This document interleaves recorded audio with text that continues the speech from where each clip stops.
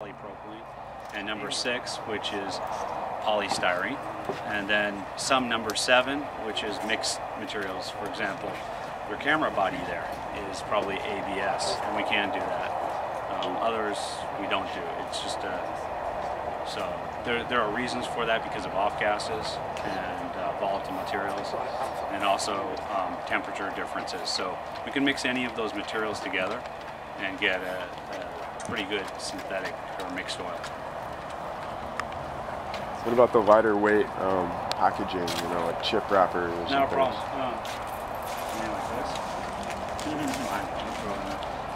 Foil, things like that is alright.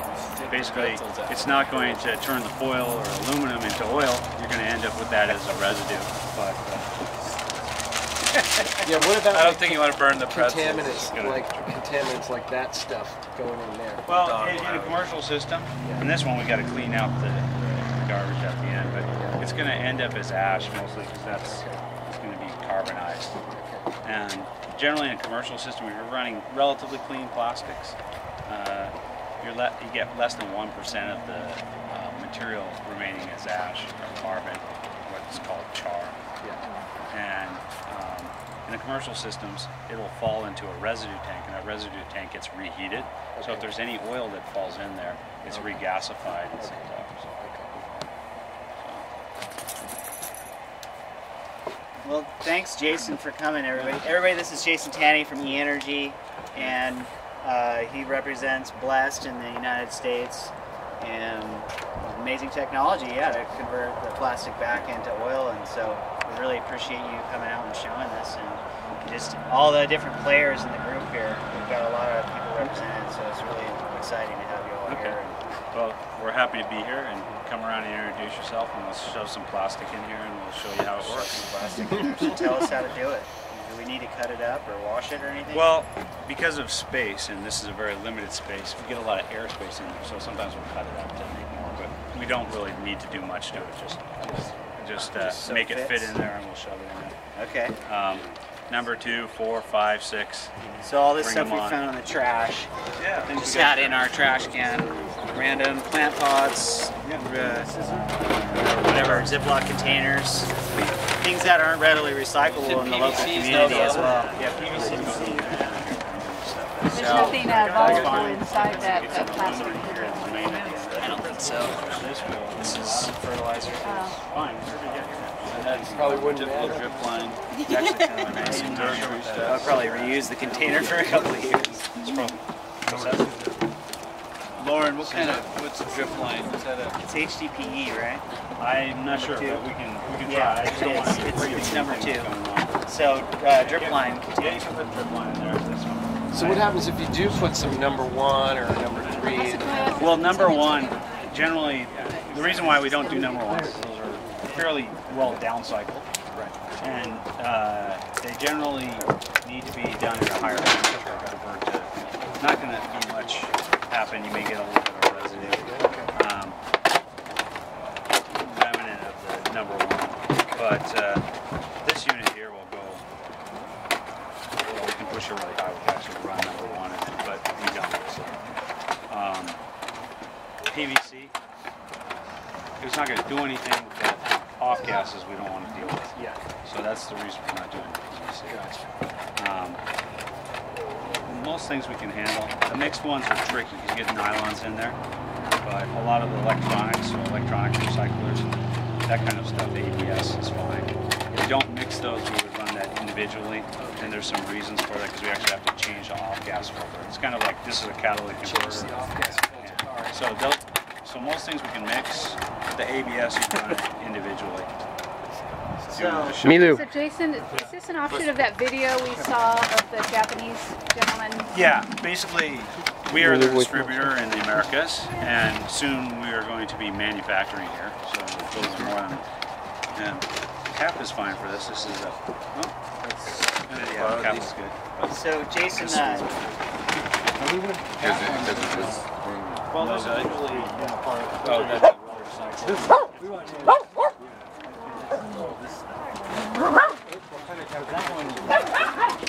this one is running, we'll run at about, today we'll run it around 800 degrees Fahrenheit, give or take some, about 420 degrees Celsius. Is it But we can push it higher.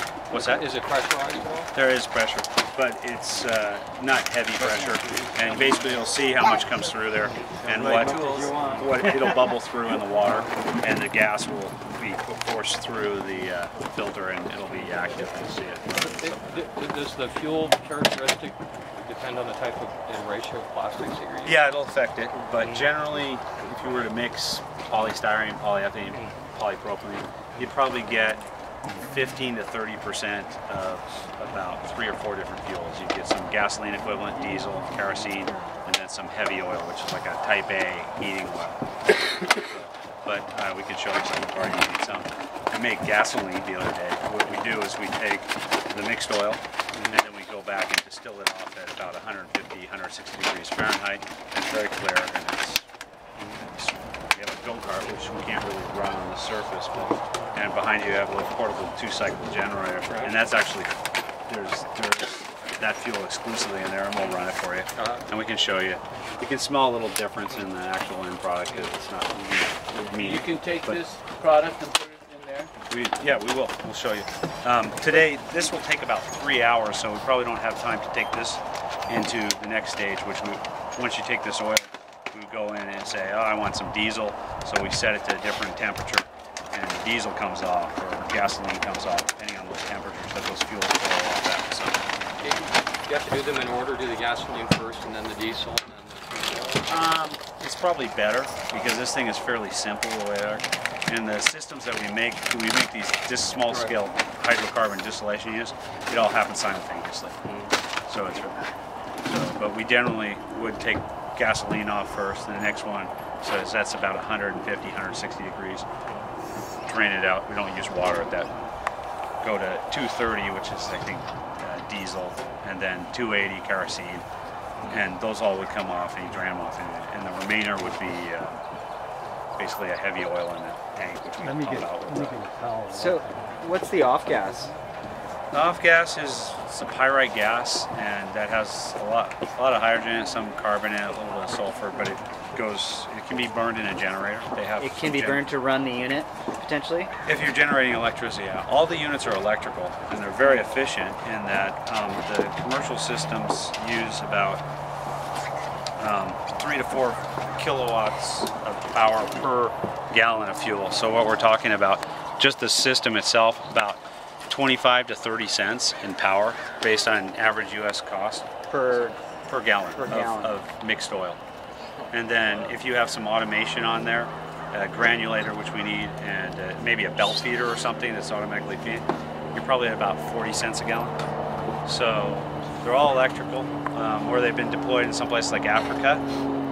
The systems are being solar powered, so they can use some of the off gas. It's not enough usually to fuel the system, but we have a project with the military, and it basically is fueling the system, produced from the oil from that, and powering other systems to try and eliminate their total waste stream and forward deployed bases. Can you tell us more about where they've been deployed and the projects you've done so far? Well, we've just started here in the U.S., so there's only a couple of systems in the U.S. right now that are demo systems. Internationally, there's a couple in Europe, a number of them in Japan, in different applications from commercial to municipal. There are a couple of systems in Africa that are mostly NPO. There is about to be a commercial system in Africa. I can't really talk to that because I don't know the details. There are a couple of NPO projects going in Nepal where systems are actually mobile, moving around to communities. And then there is also, again, back in Japan, there's a number of small islands where municipalities are running the systems. And they even have right now Kentucky Fried Chicken at some of the processing plants. They apparently bring in the chicken in large bags that are high-density polyethylene, and they are running pilot projects right now, and they're using it to create heating oil for their facilities, and they're cutting their cost down by about 25% on their oil consumption, and big waste stream because they generally have to pay to have that hauled off. In Japan, they incinerate. So. If you don't mind just speaking a little louder, I think some of the outer circle is having trouble Okay. hearing you. What's the cost Sorry of about that unit? This unit, it runs around about $14,000, and it's because these units are not being sold in any volume. They're being produced in very small quantities. They're really for demos. Don't think of it as something. A lot of people are coming to us, unfortunately, because the way the videos are structured that the UN created, they're thinking home oil making. Well, it's not really designed for that. And to kind of give you an idea, 8 pounds of plastic would give you a gallon of gas. So. Great for demos. This takes about 2 pounds. We get about 1 liter out if we don't have all this airspace. So, but the commercial systems are really what our focus is. And so, yeah, we can talk more if you're interested in larger systems. Larger Yeah, yeah. Well, it's not. They're a little different, and we'll show you in some presentation slides, things like that afterwards, so you can get into the concept of it. What about permitting on the larger systems? Well, that's a county by county, state by state, city by city issue, and it varies. California. But we're trying to learn that. So you're putting me on the spot a bit here. I can't answer all the issues, but generally speaking, we're actually going Monday to Sacramento to meet with Cal Recycle, and some of those discussions are going to occur. Generally speaking, the waste and the off gas that's produced is fairly safe. You do have some high temperatures. You know, it's going to be an industrial device. There's going to be some OSHA things to climb. But basically, Cal Recycle, we're going to work and also with the EPA group up there to figure out what needs to be done. But the overall things that are coming off of this are kept to a minimum, so we don't think that's a big issue.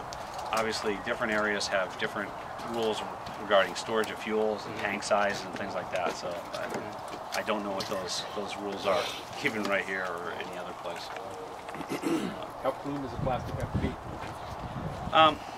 Relatively clean, but you can have food waste on it. We're throwing some things in here with dirt. It's fine. Generally, we granulate it down to about 10 millimeters. And the biggest issue is actually large volumes of liquid, particularly water, because what happens is you get emulsified fuel.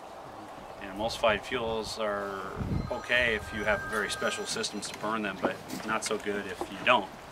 And so water is the biggest enemy in volumes, in gallons and things like that. It'll still go through the system. It's not going to stop it, but it will get mixed into the fuel. What kind of amperage are you going to need?